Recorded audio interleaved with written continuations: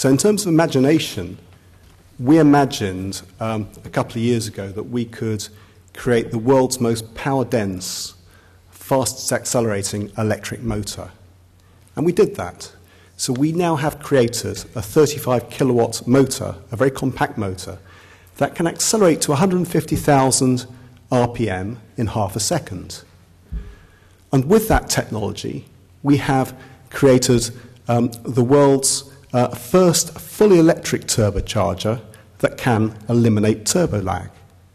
And why is this important? Well, it's important to enhance engine downsizing and make most of the world's vehicles, which are powered by internal combustion engines, more efficient, going down from 2 litres to 1 litre engines and below that. And again, why is this important? Well, it's important because by 2020, something like 60 million vehicles per annum will be fitted with turbochargers. So what have we done? What are our achievements? Well, we've devised a new way to control electric motors. And so the electric motor we've devised, 35 kilowatts, that can accelerate as quickly as I said, is 20 times more powerful and has twice the top speed of the recent motor that was designed by Vitesse and sold recently to Valeo for £30 million. So that puts into context 20 times more powerful than that motor. So with this new method of controlling motors, we can do things that current technology cannot do. Our first patent has been granted for our full electric turbocharger, and further patents are pending relating to our control technology. We've raised 1.8 million of equity to date and also secured over £500,000 of grants. But vehicle manufacturers like our technology, and we're currently undertaking demonstration projects, that's engine demonstration projects, with global vehicle manufacturers that comprise 12% of the market. And these are paid projects, providing us with early revenue. We also have a board with excellent commercialization expertise. The core is the new method we've devised to control electric motors. And this means that we require far fewer switching events to control motor. And this means that we can control motors by the millisecond, enabling them to be more power dense, achieve greater acceleration, and importantly, require something like at least 20% fewer rare earths to deliver the same amount of power. So why is this important? It's important because if you have an electric motor attached to an air compressor that can accelerate instantaneously, you can always combust exactly the right amount of air with the right amount of fuel to enhance the combustion process. And this means that you can downsize engines much more fully. With our technology, this means that you can, one, power air into an engine, and two, derive the power electrically to run that compressor from a turbine connected to one of our generators in the exhaust. And with a supercapacitor backup energy storage device, you always have instantaneous power whenever you put the foot in the accelerator. No turbo lag whatsoever. So to summarize the advantages, eliminates turbo lag, enhances greater engine downsizing, enhances fuel efficiency. More to the point, with always combusting fuel very efficiently, we significantly reduce particulate emissions. And there are big legislation drivers behind this. Legislation drivers to reduce particulates in off-highway vehicles and other vehicles, but also reducing the carbon footprint of vehicles, which we do very well indeed. Now, this graphic that you see won't be of interest to too many people, but what this shows in essence is, with our technology, the time to torque, with our technology, that is the time when you could deliver power, is something like 300 milliseconds. That is running along in third at very low revs. We can put our foot down the accelerator, and in 300 milliseconds we get that time to torque. By comparison, quite an expensive twin-turbo technology takes at least twice that time to achieve this, and twin turbos cost lots of money relative to our technology. So who are we doing projects with? We're doing projects with vehicle manufacturers comprising 12% of the market, and these are paid projects. We're also discussing other projects with other global vehicle manufacturers and also having discussions with various people about what we're doing, and they want to know how we're progressing. GM Ventures, for example, GM know about our technology. They're interested in the update of results. We're also engaging in an off-highway vehicles project for the same reason. Legislation is requiring the off-highway vehicle manufacturers to reduce particulates. And as we always enhance the right amount of air with the right amount of fuel, we do that from source. But why will our technology succeed? Manufacturers recognise that it is important to eliminate turbo lag so that car buyers will still have a vehicle with a smaller engine that provides the feel of a larger engine. However, a smaller engine enables you to meet legislation drivers in terms of carbon footprints. One of the top 5 global vehicle manufacturers that we are dealing with acknowledges that we have this very efficient control of high-speed machines. We have a very rapid instantaneous response, and we have a full replacement, high-power, full electric turbocharger. There are no other technologies out there that can provide this complete replacement to a mechanical system. Tier 1 interest has been demonstrated, as I mentioned, by Valio's acquisition of the VTEST system, which was this much smaller, lower-power supercharger technology for £30 million. There are no technology challenges integrating our technology into a vehicle, and with mass production, we estimate the cost per vehicle be in the region of £200 to £250 per unit.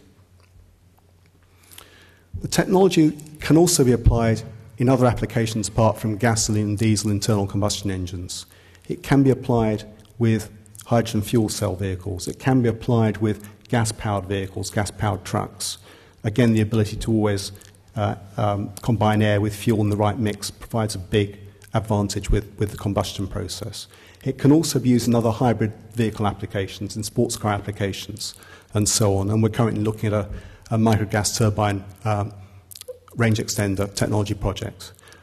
That's in the automotive space. In other areas, you've got applications in aviation and so on. We've got a very experienced board of directors that have experience in power generation, experience in commercializing auto technology, and also in financial matters. So across the board, we have the right blend to ensure we're doing the right thing to deliver our technology, not doing what we shouldn't be doing, and doing the right thing to get our technology into the markets. And how are we going to get it into the market? Well, key for Aeristech is we are not a manufacturer. We are not going to manufacture our technology. And what we are doing is we are developing prototypes and testing those prototypes with vehicle manufacturers, OEMs, to demonstrate the attractiveness of the technology. But then having demonstrated that the technology works, the OEMs will not want to buy it from us. We are too small. They will want to go to their established tier ones in the supply chain. So our business model is to license to those tier ones in the supply chain. And we're already starting to have 1 or 2 initial discussions with potential tier ones. But of similar interest is the global vehicle manufacturer we're currently dealing with in the top 5 has also said they would like to introduce their tier ones and their tier twos into our vehicle demonstrator at the next stage. So as well as our looking out for tier ones, the tier ones will be brought to us with the programs we're undertaking. And typical tier ones will include the likes of Honeywell Garrett, Robert Bosch, and so on and so forth. So just to summarize, the market for turbochargers, I said earlier, the market is expected to rise to something like 60 million vehicles fitted with turbochargers per annum by 2020. A 5% share of that market will be worth $1 billion per annum to a tier one, approaching 2020. So it's a very valuable sector for those tier ones to want to engage with us.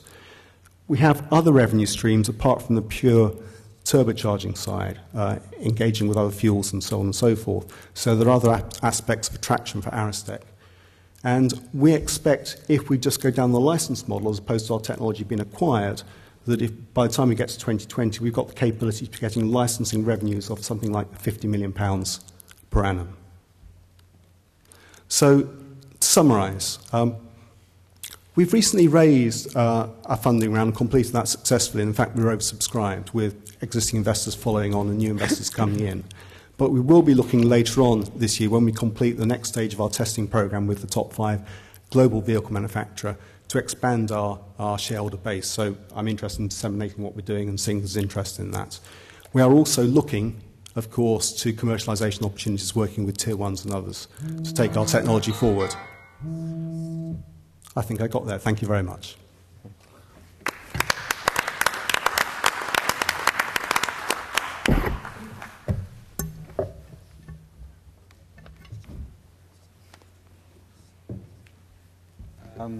You indicated earlier that you've got 25% fuel efficiencies. You're doing all these things with the tier ones and OEMs. Well, OEMs, we're working demonstration projects with OEMs. How long do you expect that to take before you have adoption? I mean, 25% fuel efficiency, people should be jumping all over you. We are introducing a new mindset, going from mechanical turbos to full electric turbos. So it takes a while for the vehicle manufacturers to see that the technology can provide that advantage. However, this is something they're seeing now. And one of the vehicle manufacturers we're currently dealing with has said, if we complete this program and we like it, we will want to introduce you to our tier one. And we would like to see it coming onto our vehicles within 18 months thereafter. So assume our engagement takes 12 months, maybe a bit longer. You then could see the technology in the vehicle, say within 3 years, if it goes very well. However, by that stage, we have already got the licensing agreement. We've got an upfront fee. But in many cases, if you're dealing with the tier ones, they will not want to enter into license with you if they see the value, the volumes of units being sold and exceeding 1 million. They will just want to buy the technology. So I would expect the return to shareholders to come far earlier than that 3-year period. Why have you just focused on the licensing model rather than generating that $1 billion of revenue yourselves from sales of the product? I think that's quite an easy question. You go to the OEMs, and the OEMs are very reluctant to engage with smaller companies providing particularly high-tech technology into their vehicles. They want to work with the tier ones they've been working with over and over again because they trust them. They know they can do a good job, which is why our model is engaged through the existing supply chain to see our technology adopted. I run a search business. We've just hired 2 chief executives selling into the OEM sector. How are you organised to run a sales engagement program into a large OEM? Well, you actually, in terms of the OEM, there are very few people that have a real interest in what you're doing and make the decision. So, for example, one of those people is here today from Ford, Andreas, who I spoke to, had a conception about what we had, but didn't have the full picture. And I have said, actually, and there was a conception that our technology maybe had issues that he thought were issues, which is why he wasn't interested. And going on from today, based on the conversation we've had, he is now interested in hearing more. Hasn't gone beyond that, but it's about engaging with the right people. So I've had conversations with GM Ventures and Jernike's colleague in the US, and he's interested in finding out more about what we're doing in terms of the OEMs. And it's presenting at conferences, and it's getting interest from the R&D people at conferences as to what we're doing, which is why we're doing the programs we're doing. Yeah, this is a huge deal because you've got a complex sale, multi-stakeholder engagement, long sales cycle. As a headhunter, I'd like to know, if I'm going to invest in the business, how have you deployed your resources internally to make that very complex sale happen? We have not had to focus much time on going out there and engaging with the vehicle manufacturers. There aren't that many big ones. 50% of the market has the top 6 vehicle manufacturers, and there are a few others. So you focus on the top 6 and a few below that, as we have done, and we are engaging with them because they like our product. If we didn't have that good a product, it would be much more difficult, but they like the concept of what we do, therefore they are interested in engaging with us. Okay. Nicholas, you said there's a 5 million Series B round later this year. Up to 5 million, and hasn't been determined, and it depends on what we're doing with our current test programs and so on. Do you have any feel for what further investment may be needed over the next couple of years? It depends on what runway we see we need, and depends on what additional resource we need to bring in. I mean, the issue is, should you actually seek to develop the technology to the point where it becomes to a very high technology readiness level? Or actually, should you step back from developing the technology beyond a mid-level prototype, because the tier one will want to do all that anyway, again, even if you've done it. So, unlike Bowman, for example, we are not manufacturing, we are licensing. Therefore, it will be the tier one which will do a lot of product development work. So, there is an argument to say we don't need that much cash to take us through that process. But you must have enough cash, and you also must have enough cash to potentially unlock other opportunities, which may be strategic. It may be gas-powered vehicles, for example, vast amount of gas coming available in the US. Are there players interested in using our technology to enhance the capability to go big on gas in the US? And you need to have some resource to deal with that. At the moment, we have limited resource to deal with anything outside our main core. So it hasn't been firmed up yet, but yes.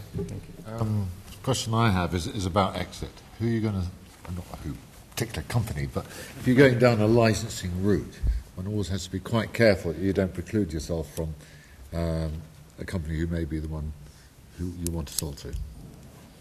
Of course, yes. I mean, the important thing about licensing is it's always important to get your first deal because that gets you moving and it has to be on the right terms.